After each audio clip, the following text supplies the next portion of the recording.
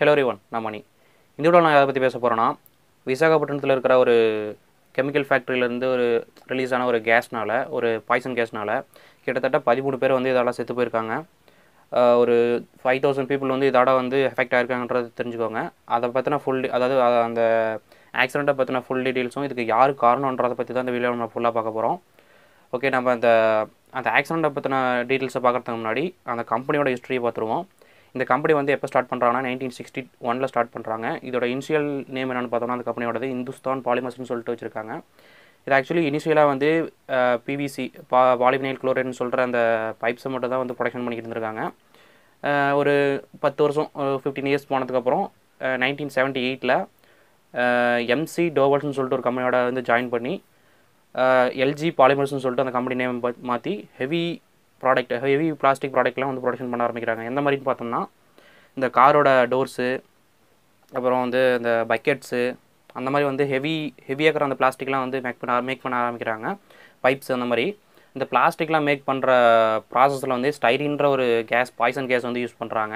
இந்த ப்ராசஸ்க்கு, அதாவது இந்த பிளாஸ்டிக்கை மேக் பண்ணுற ப்ராசஸ்க்கு இந்த ஸ்டைரின் கேஸ் வந்து ஹியூமன் பீயிங், அதாவது ஹியூமன்ஸுக்கு வந்து எஃபெக்ட் ஆகுமான்னு கேட்டோம்னா, உயிரை வந்து எடுக்கிற அளவுக்கு வந்து இது எஃபெக்ட் ஆகுமாமா. அந்தளவுக்கு வந்து ரொம்ப ஒரு ஹசார்ட் கேஸ் ஆகும் அது.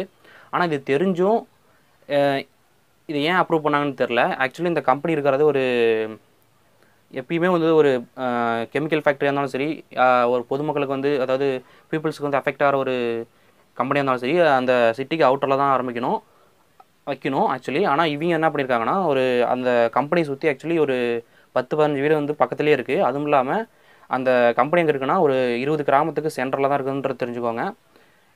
இது தெரிஞ்சும் ஏன் அப்ரூவல் பண்ணாங்கன்னு தெரில. இது வந்து மக்களுக்கு வந்து ஆபத்துன்னு தெரிஞ்சும் இது மாதிரி பண்ணியிருக்காங்கன்றதை வந்து தெரிஞ்சுக்கோங்க. ஓகே, நம்ம ஏப்ரல் எண்ட்லேருந்து வந்து கொரோனா லாக்டவுன் சொல்லிட்டு எல்லா கம்பெனியும் வந்து க்ளோஸ் பண்ணிட்டாங்க.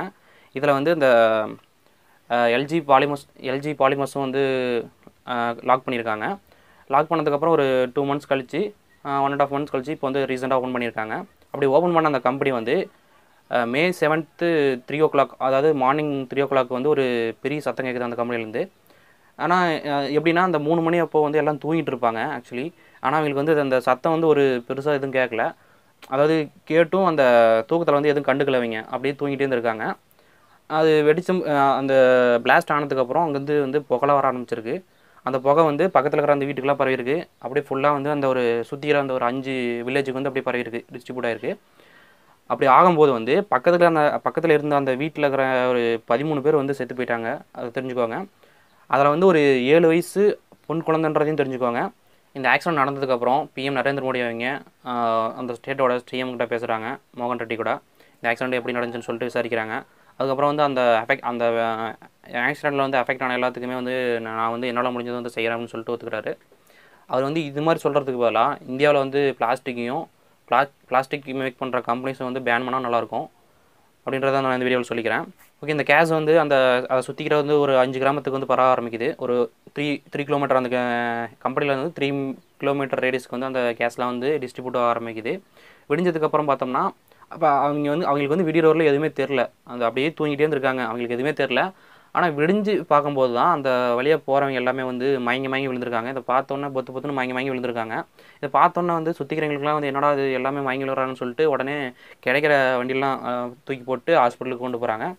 அங்கேருந்து அங்கே போயிட்டு அங்கே பக்கத்தில் இருக்கிற ஹாஸ்பிட்டலில் சேர்க்குறாங்க. அங்கே இருக்கிற டாக்டர்ஸ்லாம் என்ன சொல்லியிருக்காங்கன்னா, ஸ்டைரின்னு சொல்கிற அந்த கேஸால் தான் வந்து எஃபெக்ட் ஆகிருக்காங்க, அதோட எஃபெக்ட் தான் அதில் வந்து தெரியுது, அந்த மாதிரி வந்து சொல்லியிருக்காங்க. இந்த ஸ்டைரின் கேஸ் வந்து ஒரு மனுஷனை வந்து எது வழியாக போகுதுன்னு பார்த்தோம்னா, அதாவது எது வழியாக எஃபெக்ட் பண்ணுன்னு பார்த்தோம்னா, அவங்களோட ஸ்கின்னு, அவங்க இப்போ ஸ்மெல் பண்ணாங்கன்னா அது வழியாக, அவங்களோட சாப்பிட்ற அந்த ஃபுட் வழியாக வந்து நம்ம உடம்புக்குள்ளே வந்து போகும்னு சொல்கிறாங்க. இந்த ஸ்டைரின் கேஸோட எஃபெக்ட் எந்த மாதிரி இருக்குன்னு பார்த்தோம்னா, சேமஸ் கொரோனா மாதிரி தான் நம்மளோட லங்ஸை தான் வந்து பாதிக்குதாமா. ஒரே நிமிஷத்தில் வந்து நம்மளோட லங்ஸை வந்து இது எஃபெக்ட் பண்ணி ப்ரீத்திங் ப்ராப்ளத்தை ஏற்படுத்தி உடனே வந்து நம்மளை வந்து சாகடிச்சிருமாமா. அதுவும் இல்லாமல் இந்த கேஸ் வந்து நம்மளோட ஸ்பைனல் கார்டையும் எஃபெக்ட் பண்ணுதுன்றது தெரிஞ்சுக்கோங்க. இந்த ஸ்டைரின் கேஸ் வந்து பரவணுனால அங்கே மனுஷங்க மட்டும் சாகலை, அங்கே இருக்கிற இந்த ஆடு மாடுங்க இந்த மாதிரி எல்லாமே வந்து இறந்துருக்குன்றது தெரிஞ்சுக்கோங்க. ஆக்சிடென்ட்டால் கிட்டத்தட்ட 5000 பேருக்கு மேலே வந்து அஃபெக்ட் ஆகிருக்காங்க. அது மட்டும் இல்லாமல் 200 பேர் வந்து சீரியஸாக இருக்காங்கன்றது தெரிஞ்சுக்கோங்க.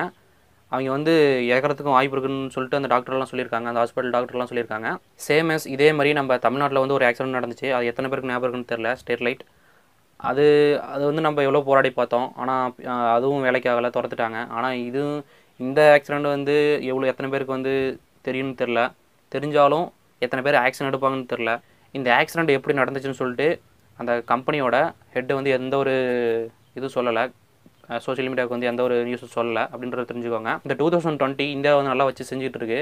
ஃபஸ்ட்டு வந்து இந்த கொரோனா, நெக்ஸ்ட் வந்து இந்த நாகர்கோவில் பொண்ணுங்களை வந்து மிஸ்யூஸ் பண்ணது, இப்போ வந்து இந்த விசாகப்பட்டினம் பாய்சன் கேஸ் ஆக்சிடெண்ட்டு, இன்னும் என்னென்ன நடக்க போகணுன்னு தெரில. இதுக்கு காரணமான அந்த எல்ஜி பாலிமர்ஸ் கம்பெனியும் அந்த பீப்புள்ஸ்க்கு வந்து எஃபெக்ட் பண்ணுற எந்த ஒரு விஷயமா இருந்தாலும் சரி, முடிஞ்ச அளவுக்கு வந்து நம்ம குறைச்சிக்கணும்னு சொல்லிட்டு நான் இந்த வீடியோ வருத்தத்தோடு முடிக்கிறேன்.